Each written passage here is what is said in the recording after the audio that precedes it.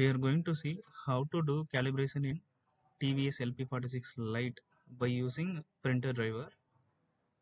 Just go to control panel, hardware and sounds, and devices and printers. Here you can able to see barcode printer TT06506550. So this is the printer driver for LP46 Lite. What I'm going to do, just right click here, right click on your mouse, printer properties will be coming. Just open printer properties. Just go to tools and action.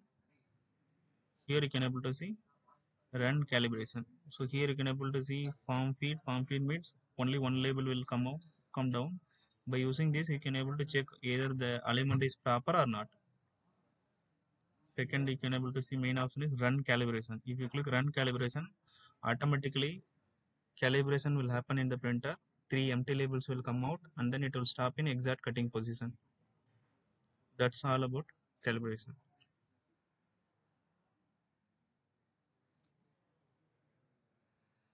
Then if you want to reset the printer, you can click reset to factory defaults.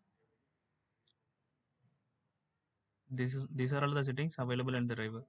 To go to these settings, go to control panel, hardware and sound, devices and printers, barcode printer, right click, go to printer properties, go to tools, action, run calibration.